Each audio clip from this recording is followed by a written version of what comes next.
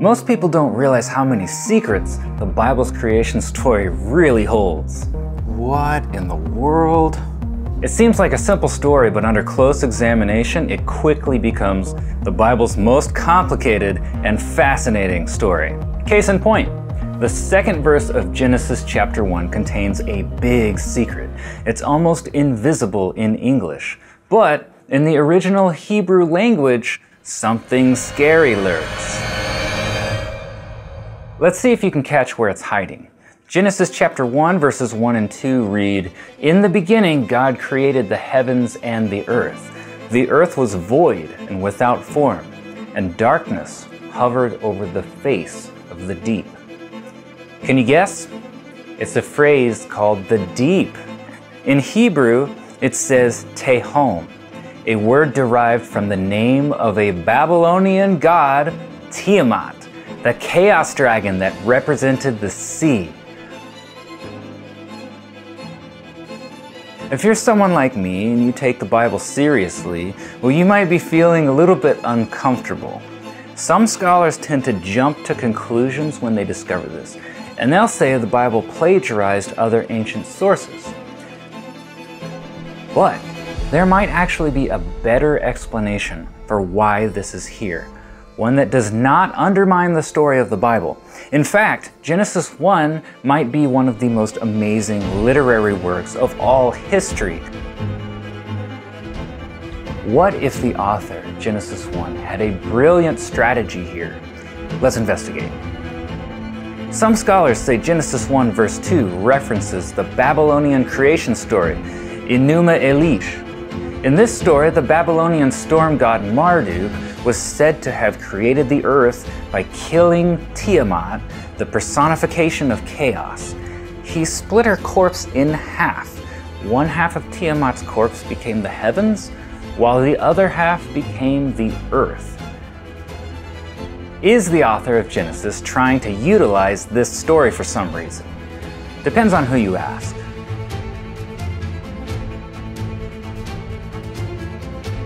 One view put forth by Word Biblical Commentary is that the phrase "the deep" meant something else to a Hebrew person, a flood. Only later in history did this word become associated with the god Tiamat. This is because Tiamat's name and the Hebrew word for the deep are independently derived from the same common Semitic root. This view believes the writer of Genesis 1 only meant to refer to a flood. The author did not mean to reference the Babylonian story. As it turns out, there's something slightly off about how Tiamat's name is spelled in Genesis 1 verse 2. The use of Tiamat's name is masculine. It should be feminine. So if the writer of Genesis 1 really meant to reference the Babylonian chaos dragon, wouldn't he have used the correct feminine etymology? Maybe there is no chaos dragon here. Whew. So we can go back to reading Genesis 1 the way we used to read it, right? Not so fast. Then scholars discovered something else. Canaanite literature from Ugarit, the stories of the pagans who lived in the land of the writer of Genesis 1, in the land of Abraham, Moses, the prophets. In a text called the Baal cycle, the Hebrew word related to the deep appears again in reference to another chaos dragon.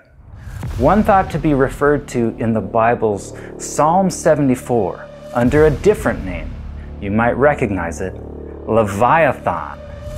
In the Baal cycle, Baal killed Yam, the personification of the chaos of the sea, the deep, the equivalent to Leviathan, to bring chaos into order. Sound familiar? In Genesis 1 verse 2, God brought the chaotic sea to order. So now scholars think that the author of Genesis 1 was playing off of this Canaanite myth, just like the author of Psalm 74 did. It becomes difficult to escape the reality here that there are links between other religious myths and Genesis 1. After Genesis 1 verse 2, things get even more complex. There are more references to other mythologies of the area, too many to count. Egyptian, Akkadian, Phoenician, other possible Babylonian references? Most, if not all, of these other stories are older than Genesis chapter 1. So you can see how this would easily lead someone to conclude that Genesis 1 and the religion of the Bible evolved from older mythologies. When some Christians hear about this, they get nervous. They feel that they have to continue to believe Genesis 1 was written first, despite any textual or archaeological evidence. Otherwise, they'd feel they'd have to admit that Genesis 1 is just another myth. So who's right? Probably neither. There's a better solution for the person of faith and the skeptic. But what is it? Hold on to your hats. This ride is about to get wild. Take a deep breath. It's all gonna be okay.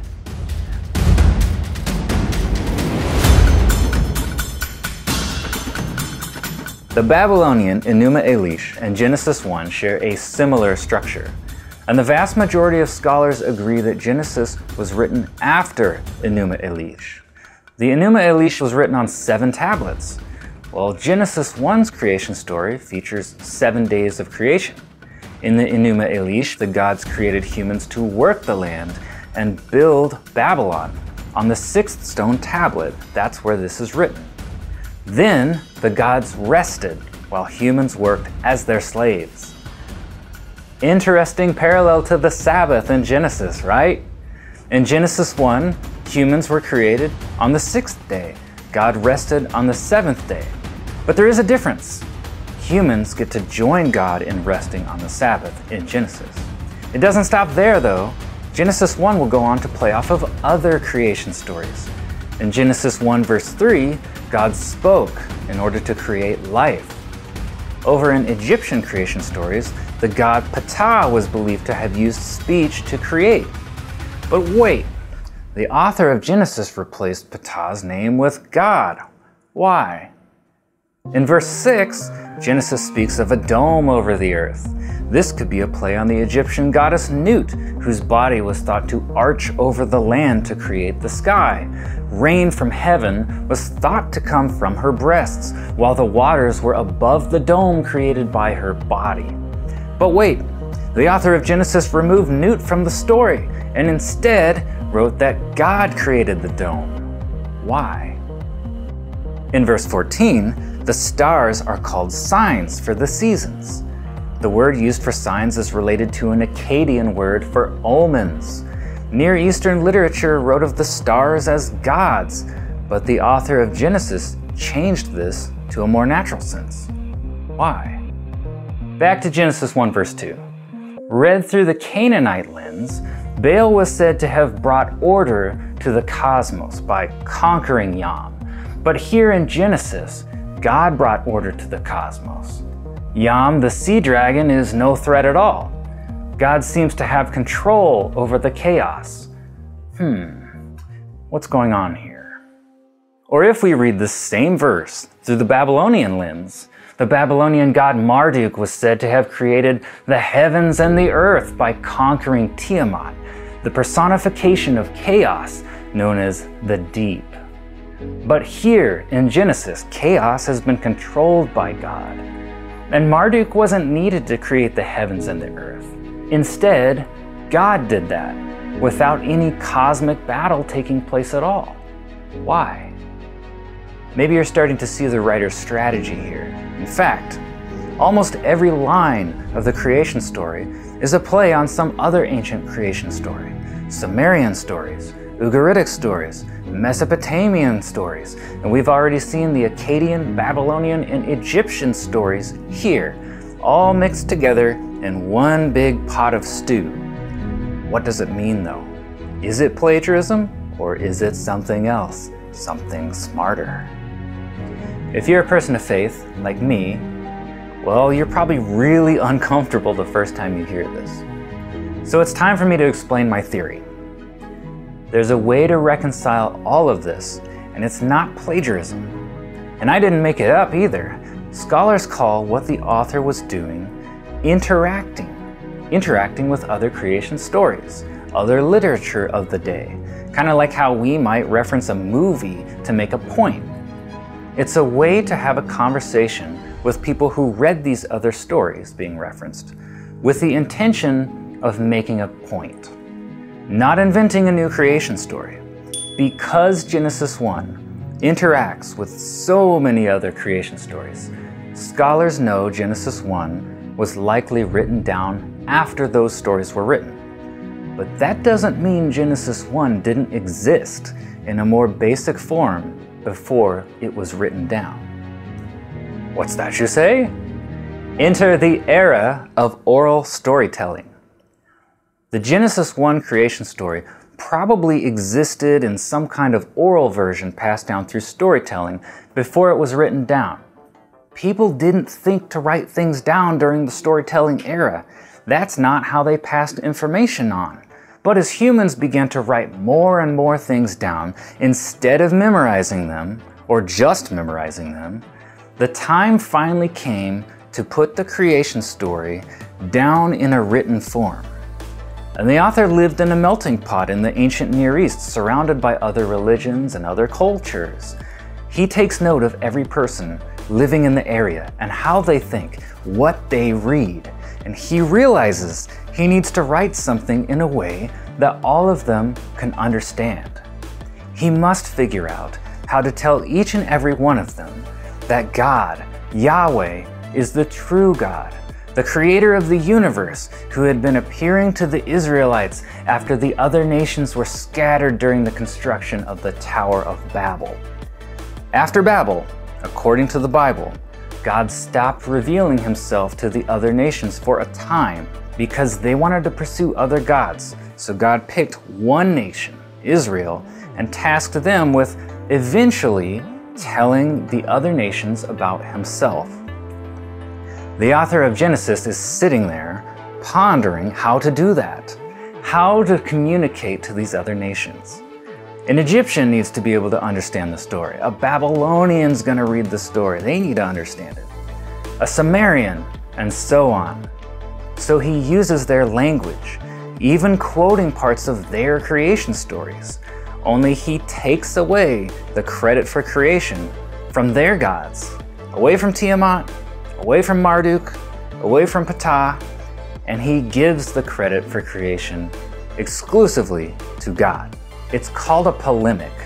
It's a literary technique. It's a critique of every creation story in the region, an attempt to set the record straight. It is a form of literary criticism, but it's much more subtle and nuanced than, for example, Psalm 74, which metaphorically depicts God crushing the heads of Leviathan. So a basic story about God creating the universe already existed in storytelling form. But then it was formatted, all these details were put in to make specific points to the specific people living at that time. Think about how someone from one of these other cultures would have felt when they read Genesis 1. They'd look at it and then they'd say, oh, I know this story. Wait, this part's been changed. Why did the author do that? It seems intentional. Then by the time they got all the way down to verse 26 in Genesis 1, it says humans were made in the image of God. An ancient person thinks, wait, you mean if I serve this God, I'm not a slave? My creation story says the gods made me to be a slave. They didn't make me to be in a relationship with them. I have to barter with them out of fear. But this God seems different. My God sent a flood on the earth because humans were too loud and the gods couldn't sleep. So they tried to kill us all. But this God made us a partner in managing his creation. I have to barter with my God so my family won't be killed. I have to sacrifice my children so my family will live. But this God wants us to have a place in his family one day.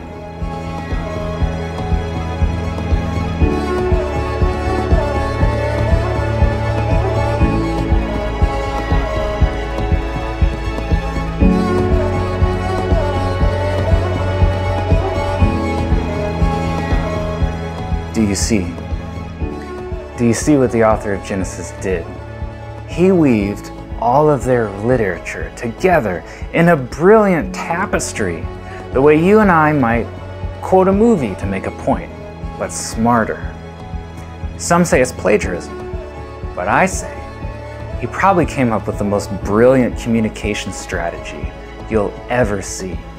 He just wasn't writing to people in the 21st century, so his brilliance kind of falls flat and goes invisible to us today.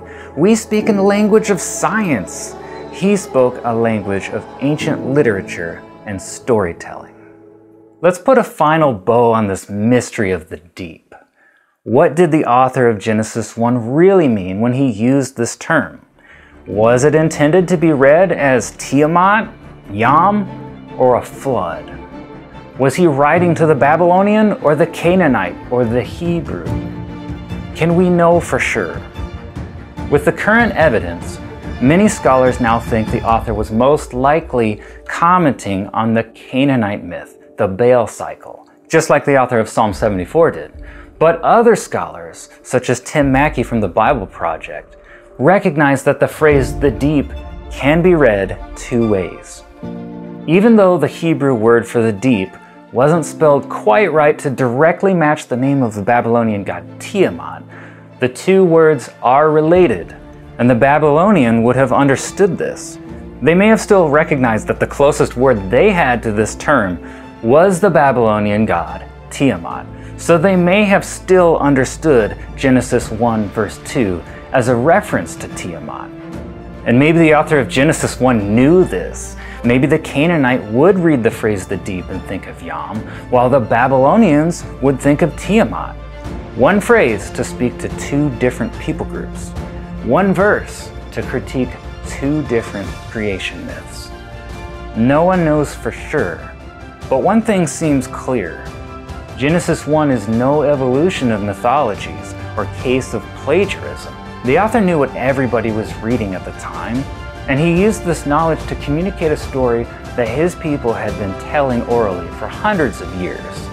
A story about one God who made humans not to be slaves, but to be trusted and cherished as family members. Let me know what you think about this in the comments. It was new to me, so I would imagine it's going to be new to you. This channel is all about digging up the original context of the Bible and trying to understand the story as it was originally told. So if you want to learn more together, hit subscribe, turn on notifications, and we'll see you next time.